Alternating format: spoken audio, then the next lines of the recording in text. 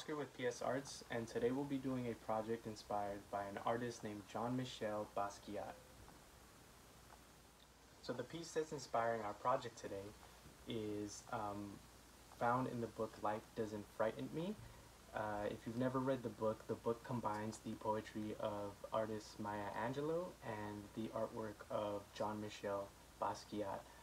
PS Arts has a reading of the book by Lisa Kudrow if you're interested. So check our website or the link in our bio in our YouTube video, and you can find a reading to the book if you don't have a physical copy. But today we'll be working with, it's actually on the very first page of the book. So take a look at the image here and let me know what you see, or share with somebody that you're watching what you see in the image. For today's project, you'll need a paper or a surface, watercolors, a pencil, and crayons. So we're going to be working from this image, but if you see another image in the book that you're interested in, I would encourage you to try to recreate it, or if you have an image of your own that you would like to create from, I would encourage that as well. But for this piece, we'll be trying to recreate the image that you see on the very first page of Life Doesn't Frighten Me. And the way we're going to do that is we're going to start off with a shape that looks like a letter U. Now I'm using a black crayon so it can show better on video, but if you're working with a pencil, then that's fine too. If you do have crayons, I would suggest crayons as a better option between the two. So what you want to do is you want to start off with a shape that looks like this. It's kind of like a letter U, or like an incomplete rectangle. You're missing the top portion here. So go ahead and draw that for your first step. If you don't have a piece of paper that you can work on, you can use some cardboard. If you have some old boxes laying around, or like an old cereal box, you can use the inside part. So check with an adult and see if they have any old papers laying around. Sometimes you get junk mail, and the mail on the other side is blank. Like this is a notice that I got from the mailman that I didn't get my package. The other side is blank, so you can use the back side to draw on. So Jean-Michel, when he was a kid, he didn't always have paper, and so what his mom used to do is she used to get his dad's old work papers, and he would draw on the back of his dad's work papers. But always check with an adult before you use something that you find around your house. So if you look on that very first page, Maya Angelou's poem says, "Shadows on the wall, noises down the hall, life doesn't frighten me at all." So I really like that first sentence of shadows on the wall, and I like it compared to this image because if you're scared and you see some shadows on the wall, sometimes the shadows might transform into something that's not really there. And so what we're going to do is we're going to transform this shape into something that wasn't originally there. So I'm going to be drawing a face on this shape, kind of like Jean-Michel Basquiat did. You don't have to copy the same shapes that I'm drawing. If you are inspired by different shapes, then you can add those too. But I'm going to start off by adding some eyes, and I'm going to do that by drawing some circles.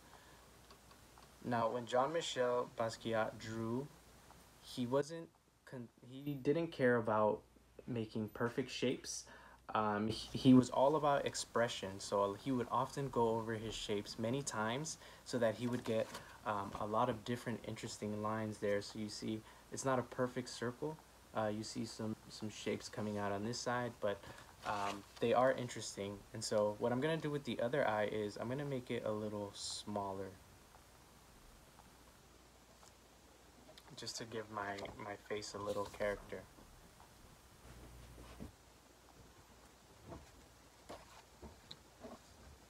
So like I said before, Jean-Michel didn't really care about making perfect drawings. His drawing style was abstract. It wasn't realistic. But if you're really feeling like you don't want to go straight with a crayon because you can't erase a crayon, then you can start off with a pencil and then trace over it with a crayon. If you make a mistake, don't worry about it. It's not really a mistake. It'll just make your artwork a little more interesting. Now what we're going to do is we're going to add a nose to our character, and we're going to do it the same way that Jean-Michel did in his piece. It's kind of the same shape that we have here. It's like a letter U, but a little skinnier, a little narrower. So we're gonna add it just like that. So now we've got two eyes and a nose. And now I'd want to add a mouth to my character. And the way I'm going to add a mouth is I'm going to draw another circle.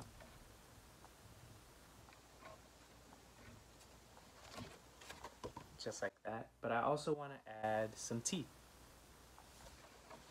So I'm going to draw a line straight through. And then some straight lines going up. So you see, it's not perfect. The line is going straight through the mouth. This circle is not a perfect circle. It's touching the nose a little bit. I'm not going for realism. I'm just trying to be as expressive as I can. And if you would like to, you can even go over it a few times once you draw it, just like that. Give it some more interesting lines. So there you have something like that. Now I want to give this face a little friend here on the side. Now if you look at Jean-Michel's, it has a little square next to him, but I want to make my shape a circle.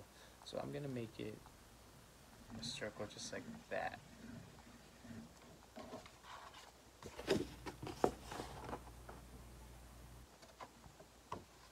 So I have my circle, and now I'm going to add a face to it the same way I did with this one. I'm going to add some eyes, a nose, and a mouth.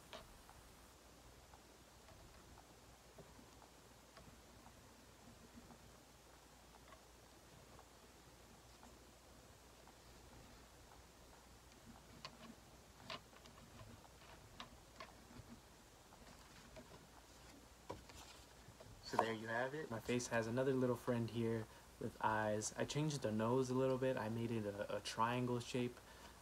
But the mouth, I kept it the same. I just moved it off to the side a little bit. So one of the things that Jean-Michel was also famous for was that when he would paint, he would also have books around him, or he would listen to music. And if he heard certain words or sentences in the music, or certain words and sentences in his books, that he really liked, he would add those into his artwork. So my suggestion would be, and if you find a word from Maya Angelou's poem that you really enjoy, maybe something like "Life doesn't frighten me," or "Shadows on the wall," or another phrase or sentence that you really like, add it to your paper. Or maybe you have your own sentence that you heard on TV today, or a word that you heard from somebody that you really like, or that really stuck in your mind, and you want to add it to your piece. Sometimes the words might not make sense with your drawing right away, but once you finish the whole thing, you can take a look at your image and see if the word and your drawing have a connection, or maybe they're in two separate worlds but part of the same artwork. When I heard this poem for the first time, the sentence that first stuck in my mind was "Panthers in the park," and I really liked it because I also liked the painting that Jean-Michel made of the panther, and panthers are also some of my favorite animals. It's also kind of scary, right? You wouldn't want to run into a hungry panther in the park. So I'm going to write it here with my crayon. Now you can write it big or you can write it small. You don't have to write it up here where I'm writing it. You can write it off to the side. It's wherever you want. He would draw all over it. And you also can pick more than one if you would like to. If you want to pick one phrase here and maybe you want to write one phrase down here, that's totally okay.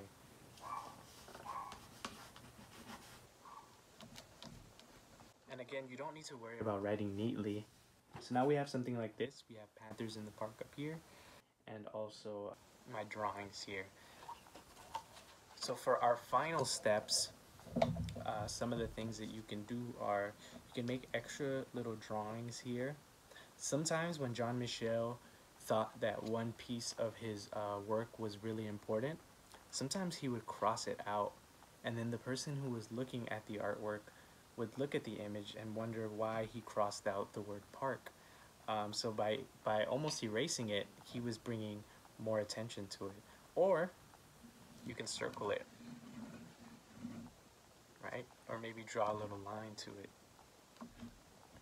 If you only have a pencil available, you can do something like what I did here. It's the same drawing of the face and his buddy down here and a phrase from the poem. I chose "Life doesn't frighten me" for this one, and then I wrote "at all" at the bottom. I circled it to emphasize it, just like Basquiat used to do, and I drew some arrows here to emphasize the word "doesn't." So that brings your attention to that word. So you can use a pencil as well. And if you want to get expressive with your pencil, you can do that also.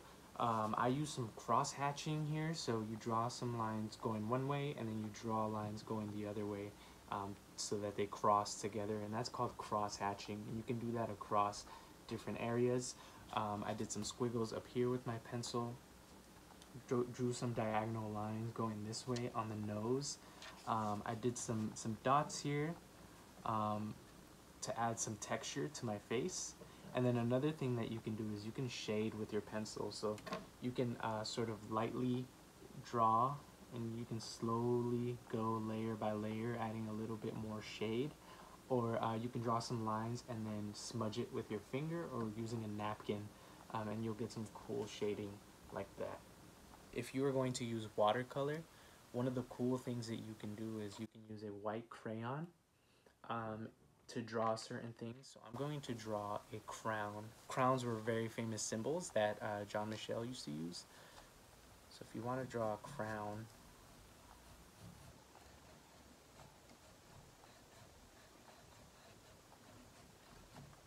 you can draw a crown on your figure. And now you use the white crayon.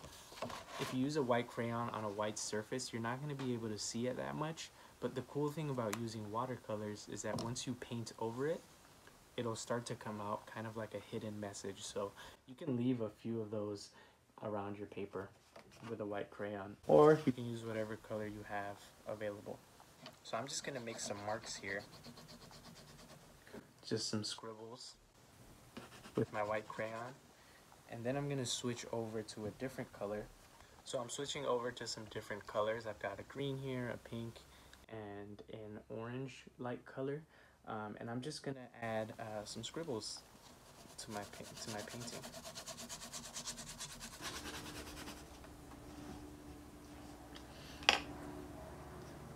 Switching over to the red, and you can add these wherever you feel they would look good.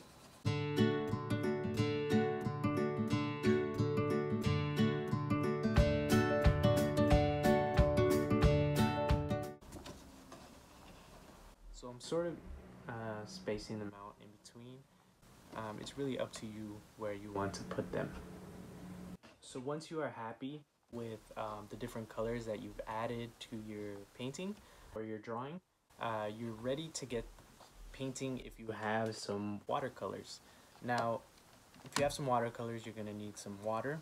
If you don't have watercolors but you still want to paint, you can ask an adult to make you some coffee, wait for it to get cold, and then you can use some of that coffee to stain your paper, and you're gonna get some cool brown tones with the coffee. Or if you've got some Coca-Cola, you can use that as well. As always, ask an adult to see what you could use.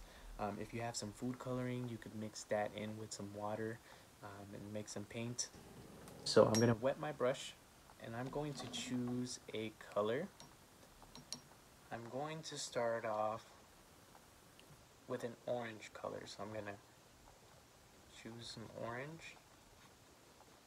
Now the cool thing about watercolors is that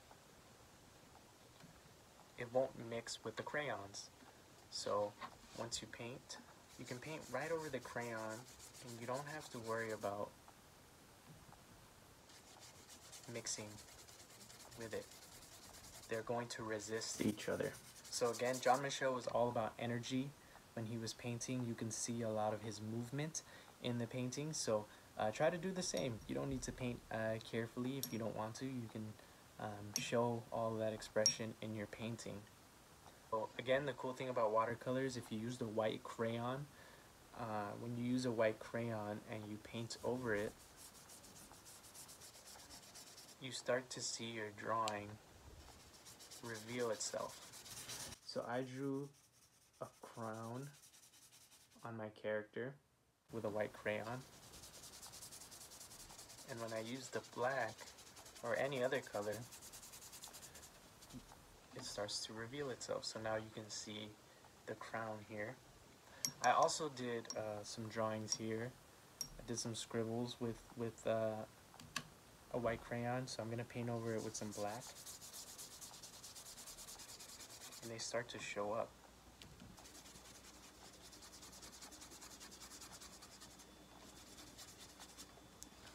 So now that I painted over it, you can see those scribbles that I did with the white.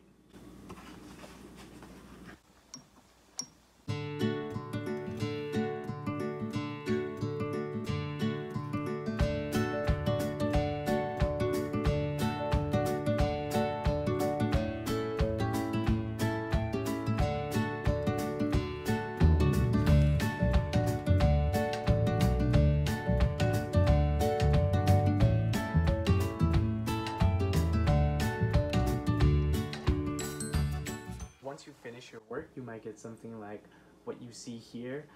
There's really no rules to this kind of painting and this kind of drawing other than just have as much fun as possible while you do it. Try to put as much energy into your drawings, into your painting as you can. You can use as much or as little color as you want. But that is the final step, is once you finish painting. So that was our project based on Jean-Michel Basquiat. Thank you for coming into my studio, and thank you for inviting me into yours. Until next time, always remember that as an artist, you have the freedom to imagine and the power to create. And if you would like to share your work with us, you can share your work on Facebook, Twitter, and Instagram using the hashtag PSArts2Go. Just remember to ask an adult before you